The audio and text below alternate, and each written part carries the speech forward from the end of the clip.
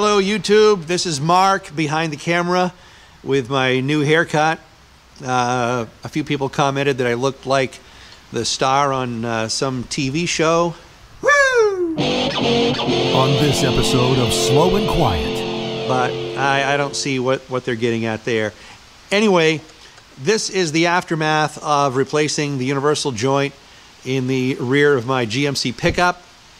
It hadn't been greased in years by the looks, and when I tried to grease it by removing the end caps that hold the drive shaft onto the yoke, I started putting some grease in the fitting. You couldn't get to it with the drive shaft on. Some of the grease came out the end here, and it popped this cap right off, and most of the roller bearings fell out. Some of the roller bearings were broken. They weren't even in one piece. So another cap, this one here, you can see how rusty the inside is.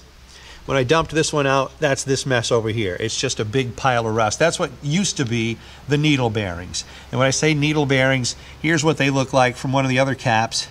Most of them still intact, but the rest of this stuff is just stuff that was inside the universal joint caps here, the end caps that go onto the universal joint.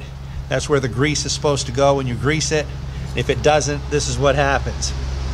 This is one of the needle clips that goes on the caps that hold them in place. They come with 4. Use all 4 of them. Whoever replaced this universal joint only used 2, so when they put the drive shaft back in the yoke, they didn't put on the 2 that center the drive shaft up and down within the yoke itself on the drive shaft. So that explained a little bit of vibration I was getting, which is gone now that I've replaced it and used all 4 of the clips on the end caps themselves.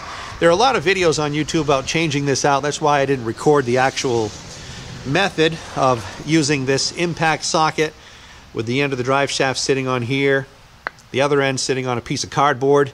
Then I used good old Mini Thor here, the Mini Thor hammer, to pound those caps down through the drive shaft after applying some PB Blaster to it to loosen it up. And this stuff really works good at loosening rusty parts. So this is why it's important to keep your universal joints greased up. Okay, gang? All right, thanks for watching. Sorry it's been so long since previous videos. I'll try to make some more every now and then, and stay greasy out there.